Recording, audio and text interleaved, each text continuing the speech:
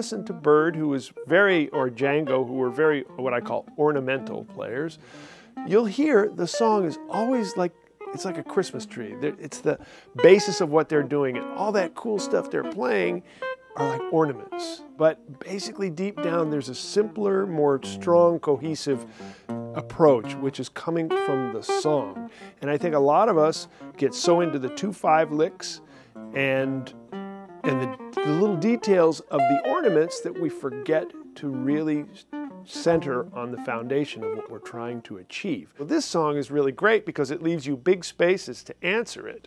You know, I've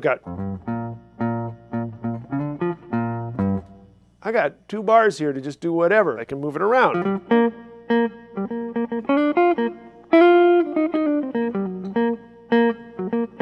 Some people call them outside. And in some cases they are outside if you use them as tension, but in some cases they're just passing notes that sound great. Like for instance this F sharp against B flat.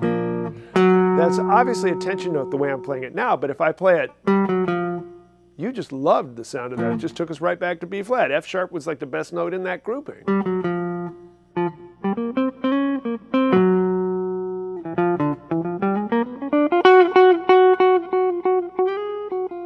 We move it up to minor thirds.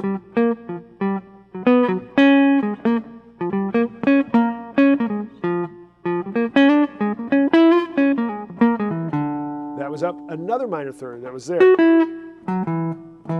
Everything is sort of relating to itself and giving us this motific way of playing through the tune.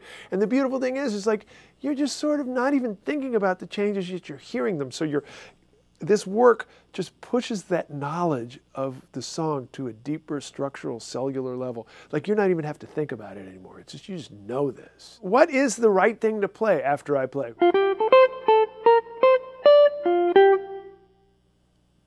Right now, I know you're hearing the next phrase that you would play there.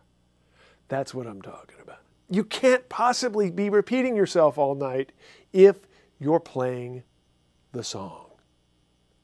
Stop repeating yourself. Start playing music.